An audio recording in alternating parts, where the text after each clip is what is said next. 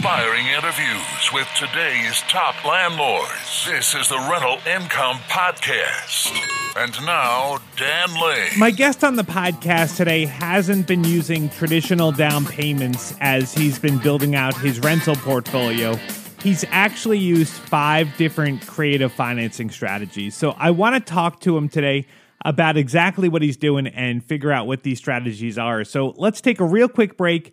We'll come back in 60 seconds and we'll meet Austin Miller from Springfield, Missouri. Are you having a hard time finding great investment properties? Unfortunately, the best deals are rarely found locally. Successful investing begins with the right properties in the right markets. Norada Real Estate provides everything you need to invest in the best deals across the U.S. Our simple, proven system will help you create real wealth and passive monthly cash flow. Get your free copy of the ultimate guide to passive real estate investing at noradarealestate.com/guide. That's NORADA realestate.com/guide. If you're a do-it-yourself landlord and you're looking for the ultimate online resource to help you better manage your rentals, check out Rentler. They have everything you could possibly need to help you better manage your rental properties, from taking online applications to tenant screenings and online payment processing. They have a special offer just for our listeners. After you order your first tenant screening, reach out to their customer service department and they'll give you a free month of credit card payment processing. For more information, go to tryrentler.com/podcast. That's TRYRENTLER.com/podcast. Hey, Austin, welcome to the podcast. So let's start at the very beginning. What got you first interested in buying rentals? Yeah. Hey, Dan. Thanks for having me. Sure. Honestly, it really started back when I was younger. I remember driving around with my mom, and we would see developers that we kind of knew in the boom of the 90s and early 2000s that were building duplexes. And I just remember asking my mom, thinking like, so these guys are building duplexes and then renters are moving in and paying them off for them. And I remember thinking like, man, why doesn't everybody do that? That's so simple and so easy. But you know, as a child, it was an innocent thought. But as I grew older, and particularly once I got into the workforce after graduating college, just kind of quickly realized that working for a large company, I was building someone else's dream, and didn't matter how hard I worked, I was getting paid the same each week, and I wanted to get something that I could invest in that would pay me back, and then I could build a nice portfolio and start building passive income with. So sitting at my desk in corporate America is where it really, really hit me hard. So that's where I kind of got the thought and the itch to get started. So you were pretty young when you bought your first place, right? You were just right out of college? Just out of college, 23 years old, and green behind the ears.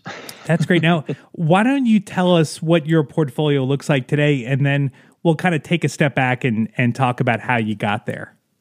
Yeah, so I'm here in the Midwest, Springfield, Missouri, and I've got 16 units. So those are mostly single-family homes, but multi-unit, trailer in there too. So that totals a little over $1.2 million.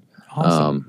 In value, yeah. And what's really cool about your story is that you didn't have a bunch of money when you got started, so you used a lot of different creative financing strategies to build your portfolio. Like, how much of your actual money is in this portfolio? Actual money today, that'd be something I'd have to sit down and pencil out, but the majority, I've only paid 20% down on one property. Okay, so it's very little. I mean, of your own cash that you've put into buying these properties. Is that fair Absolutely. to say? Okay. Absolutely. Yeah. I'd using creative financing, other people's money, and several strategies in doing that I've done over the years. Yeah, very little to none of my own money. So what the reason I wanted to have you on today is that you haven't just mastered one creative financing strategy. You've used a whole bunch of them. Can you name real quick, or maybe just tell me the strategies that you've used, and then we'll kind of take a deeper dive into exactly what you did. Yeah, absolutely. So just real quick, some of the strategies I've used, and they all kind of revolve around the 80-20 rule and the Burr method, and that's great. But getting the funding to get to that point, I've used private money, I've used hard money, bought a house with a credit card, used a lease purchase, line of credit. House hacking is a really popular, good one to get in and get started. So those are just ones that I know of off the top of my head here that I've definitely used and been successful at. So has your strategy been to use the creative financing to buy the property, and then you've used the BRRRR strategy where you've fixed up the property and then you've been able to refi it with a regular bank? Yes. Okay. So the creative financing on the front end and using the BRRRR strategy, I always create value one way or another in the property. So using private funding or creative funding to purchase and rehab and in the interim, and then go to the bank and get the long-term fixed rate or variable rate, but long-term loan from a bank. Awesome. For anyone that's new to the podcast, the BRRRR strategy comes up all the time, but that's basically where you buy a property, you fix it up, and then you rent it out and you go to the bank and you put long-term financing on it. So basically you're creating your down payment out of thin air by using some sweat equity in the deal. So let's talk about the credit card. Like that's one thing that really stood out. How have you used a credit card to buy a property? It's funny you say, I bought a house with a credit card. Right. People look at you like you have three heads, Like, right. Wait, what? Right. So this was a little bit earlier on, probably the fifth, sixth house I bought. I don't know. I was looking for more ways to get funding, and I came across someone online talking about balance transfer checks from credit card companies. And essentially it's the credit card company will send you balance transfer checks, and you can write checks for amounts up to whatever your credit limit is. So I have a lot of credit cards. I'm a big fan of credit cards. And I started pulling them out of my wallet, picked up my credit card, and I called them the number on the back. And I said, do you guys offer balance transfer checks? And they said, yes. I said, what are the terms? And she said, 0% interest for the first year. I said, what other costs are there? She said, there's a one-time funding fee. I said, oh, great. How much is that? She said, $75. I said, okay, so I can make a check out for X amount of dollars and have no payments my first year. And she said, no, that's not correct. You'll have to make a minimum monthly payment of $270. And I said, but you're telling me that will go directly to principal. She said, that's correct. So I said, send me as many balance transfer checks as you can. Yeah, right. Just send them to me. Yeah. So from that point, I said, can you increase my credit limit? At the time, my credit card limit was $12,000. I requested an increase to $20,000, and they went through a series of questionnaire for about a minute, put me on a brief hold, and came back and said, sir, we can't increase your limit to $20,000, but we can increase it to $16,000. I said, okay, great. So in a matter of about 5-10 minutes, I had secured $16,000 at 0% interest for a year. That's great. Now, a couple of questions with that. Now, in a lot of parts of the country, $16,000 is probably going to be your closing costs on buying a house. But where you are, like, you're able to buy properties that cheap, right? Yeah. Okay. And typically those are your full gut properties. Okay. The ones that are in dire need of repair that are going to take a full rehab. So were you able to buy a property for $16,000, or did you have to use some other money to put into the deal too? So on this one in particular, I called one of my wholesalers that I've worked with in the past that had a couple properties for sale, and he had one for $14,000, and we negotiated, and I bought it for $12,000. Okay. So awesome. At that point, I realized I was going to use those funds to purchase the property. So now you've got the cash to buy the property, but you've got I'm assuming when you buy a $12,000 house, there's probably a pretty extensive rehab with that, right? Yes. Yep. So in this, how did you fund that? The rehab? Yeah. So after I went to closing and I used the $12,000 from the balance transfer check, I then went to the bank and said, hey, I've got a house that has no lien on it, and I need construction funds. Okay. And they said, okay, we'll lend you that. And then whenever it's done, it'll appraise out. And whatever it appraises for, we'll loan you 80% of that amount. So, okay. Awesome. So then you got the money from the bank to fix the house up. And then as soon as the house was fixed up, then you refied with them and you put long-term, a regular mortgage on it, long-term financing, right? Correct. Yeah. Again, Awesome. the rehab cost was like 45,000. Okay. And so, all in, we were at 55,000 and it appraised for 85. Now, I know some people listening right now are thinking, well, that's risky buying a house on a credit card. Personally, I don't think it is, but I think a lot of people would think that. Did you consider that being risky at all? I didn't, just because, I had done a few deals at that point. I had a whole year to do the rehab and then cash back out. And of course, you always want to protect your downside. What if I can't cash back out and I have a high interest payment? Well, run the numbers and see if that's going to be an issue. But now, if you know what houses are, what the back end of that deal is going to look like and what it's going to appraise for, then as long as you've done your homework, you minimize your risk. Okay. Now, another strategy that you've used is private money. So tell me about how you've been able to raise private money. Yeah. So private money, some people will call it like the rich uncle strategy. It doesn't have to be someone in your family, but everybody knows someone with a lot of money. I don't care who you are. I remember one time I went to my friend's house and he was asking me how business was. And that's one of the ways I found private money, is just telling people what I do for a living. And I said, well, real estate's great. I'm doing so many deals, I just can't even keep up. He's like, well, what do you mean? I said, I just don't have enough funds to buy all the houses, and I'm having to pass up good deals. And his next question, how much money are you looking for, Austin?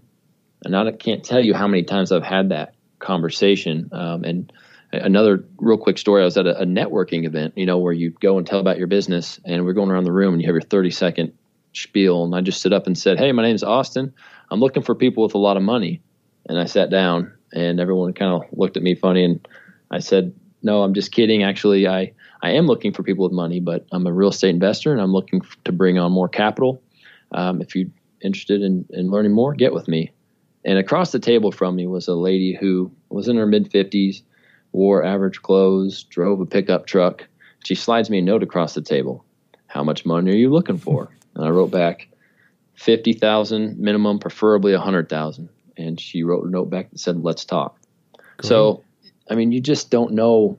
You can't ever judge someone by what their capabilities are going to be. And it'll just shock you by who has money and who wants to get in real estate. So what do you do? So say with that lady that you met, she's got some money, she wants to loan it to you. What's the next step that you would normally take to kind of formalize everything?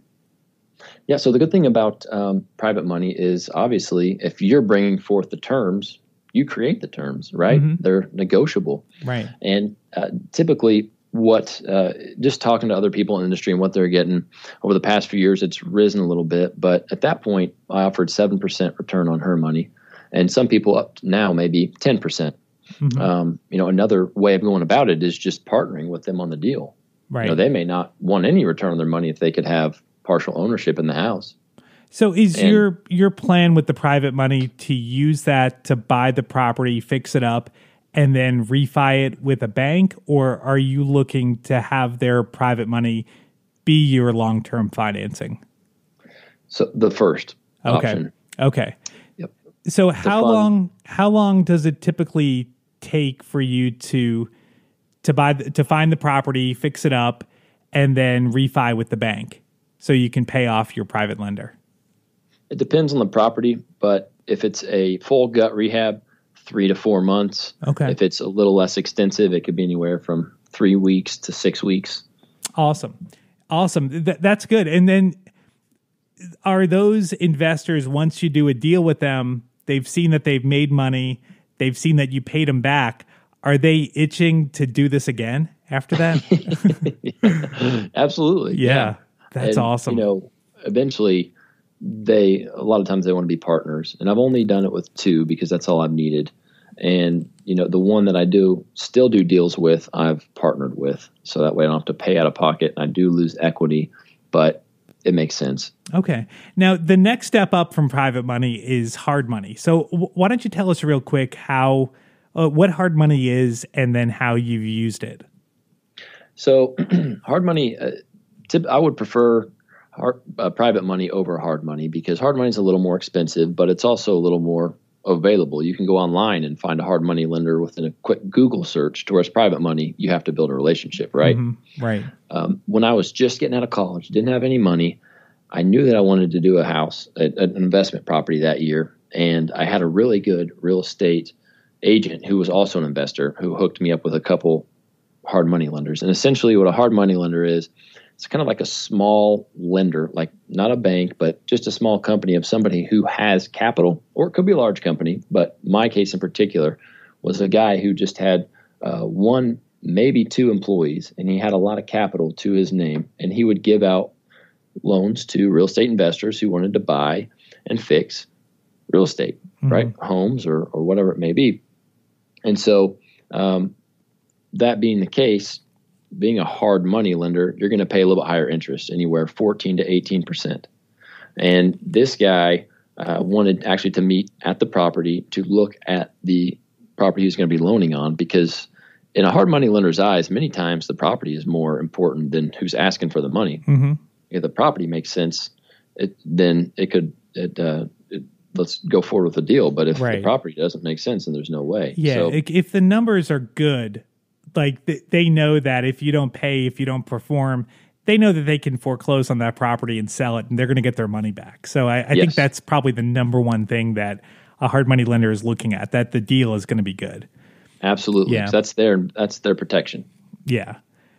So now what kind of terms did they want as far as points and interest rate? Yeah, that one in particular, I paid 14% interest. So that was my monthly payment. And that obviously, when I bought the house, my monthly payment was lower. But as I was continuing to use construction funds over the 3-month rehab, my monthly payment got a little bit higher.